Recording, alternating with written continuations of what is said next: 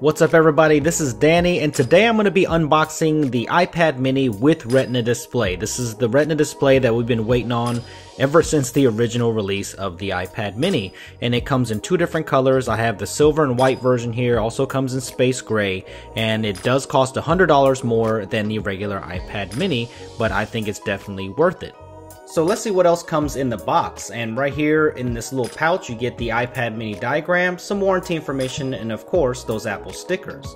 Then you get the USB to lightning cord as you get on all of the other Apple devices, and here you get a 10-watt charging brick. So nothing out of the ordinary for Apple devices. So let's reiterate on price again. It is $399 for the 16GB model, and then you have to up $100 every time that you bump up storage, and then add $129 if you want to add LTE connectivity.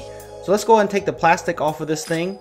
And I got the white model this time because I have the black iPad mini 1, so this is kind of like the iPad mini 2, but the dimensions are fairly the same and it looks pretty much the same here, but you're going to notice a little bit difference on weight, but that's about it. But I have the silver model here and it looks beautiful. Let's compare the original iPad mini with the iPad mini with Retina Display in the middle, and look at the iPad Air on the right hand side. It just looks like a beast compared to these two iPad minis. And here's the color range here, where the right is an iPad Air, I know, but it replaces the black slate model that is on the left hand side, so it's available in the silver and available in space gray. Alright, let's take a quick hardware tour. On the back, you will find a 5-megapixel iSight camera. On the bottom, you will find stereo speakers and the lightning connector port. On one side, you will find the volume rocker switches that are separated with a mute switch, and on the other side, you find absolutely nothing. And on the top, you will find the power button, the dual microphone setup, and the 3.5mm headphone jack. So here's a better look at that dual microphone setup with the headphone jack and the 5-megapixel iSight camera that is unchanged from the last generation. Of course, this is running iOS 7, but that is not the big news about this iPad mini with Retina Display.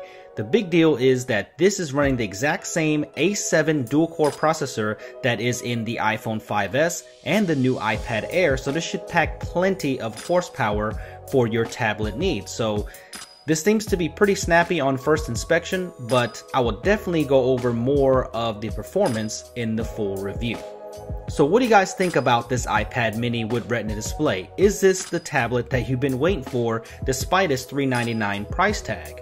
Be sure to follow me on Twitter at SuperScientific and let me know what kind of things you want to see in the full review, and also leave comments in the comment section below. Make sure you subscribe to my channel so you don't miss any more videos like this, and I will see you guys in the next video. Thanks for watching.